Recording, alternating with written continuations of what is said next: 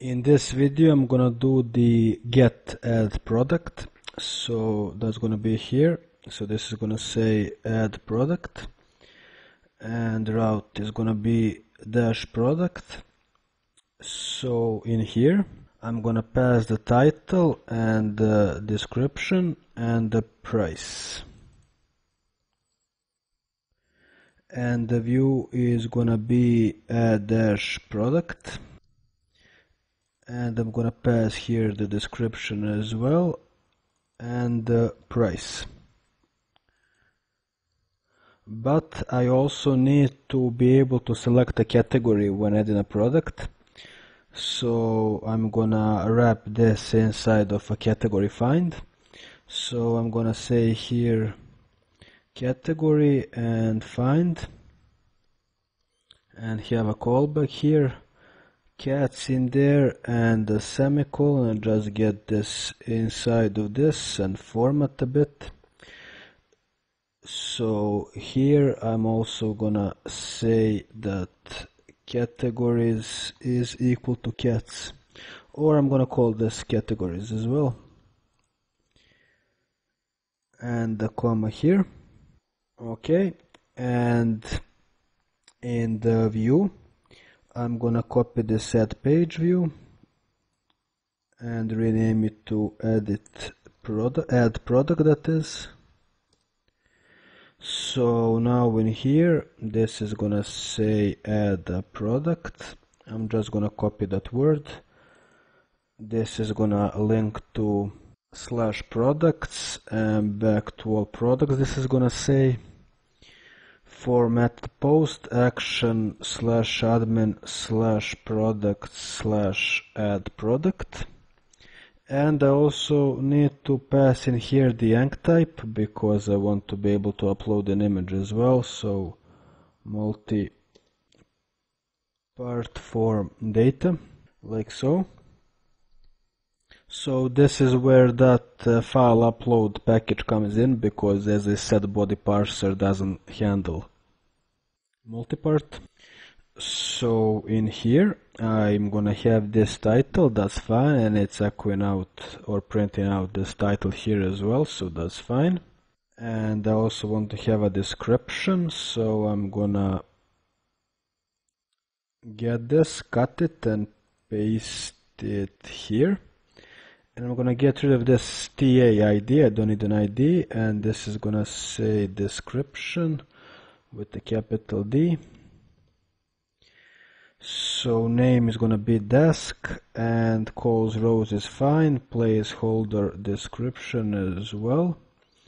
And it's gonna print that description variable or property to be more precise. And this slug is gonna be the price. So price and the name price as well, and the value is gonna be price, and the placeholder is gonna say price as well. And I also need the categories here, so I'm gonna copy this div and paste it here. So I'm gonna say here category, and this is going to be a select.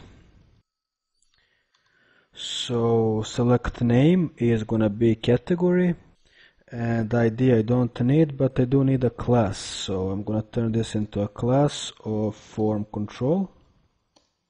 And now in here I'm going to loop through all the categories I have. So I'm going to use a snippet I have, like so. So this is gonna say categories, and I'm just gonna say cat in here. So for each cat I'm gonna have an option here with the value of cat slug. This is supposed to be cat, and it's gonna say inside of the option cat title.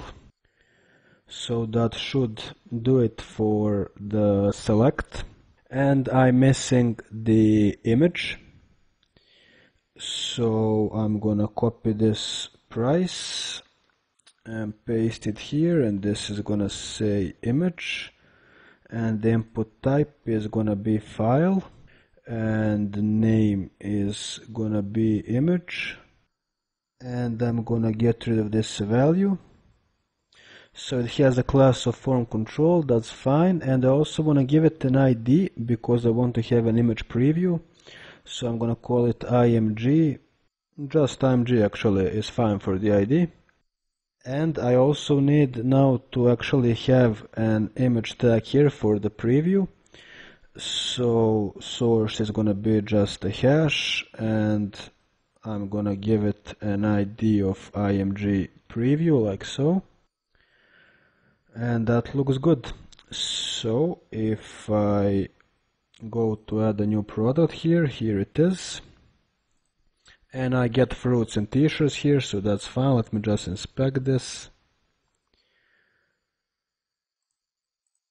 So option values are slugs, and it's displaying the actual category name, so it's all good. I just want to style this image a bit so it's not like this, and also add that image preview now, even though I'm not gonna do the post back in this video, but I want to add a preview. So let's see, I have this style CSS in here. So here I'm gonna say img preview and just give it a margin of 20 on all sides, and I'll see how that looks when I actually have the preview.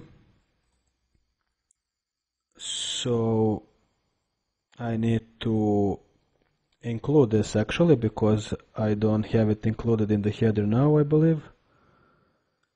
Yeah, so here I'm gonna, this is supposed to be a link.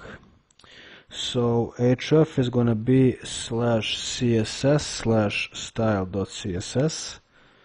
So let's see now if this moves a bit. Let me just see if this is being included. So network and CSS files here, refresh. And it's not. Oh, I'm using the wrong header. And the style here, yeah, this is supposed to be in admin style, but I don't need this style for the front end, so anyway. So let's see now. Okay, yeah, now it works. And also I want to add the images folder in here, so I'm gonna create the images folder. And you have this course files zip, which you can download in the last lecture.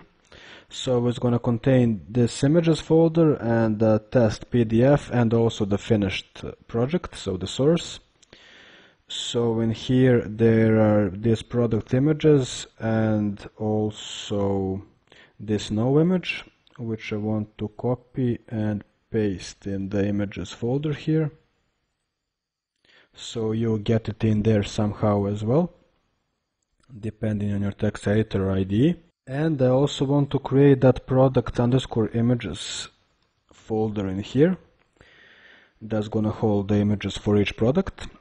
And this video is kind of dragging on, so let me just do the preview as well of the image and be done with it. So in add product, down here I'm gonna have script tags, and I'm gonna have a function here that's gonna be called read URL, like so, and I'm gonna pass it the input.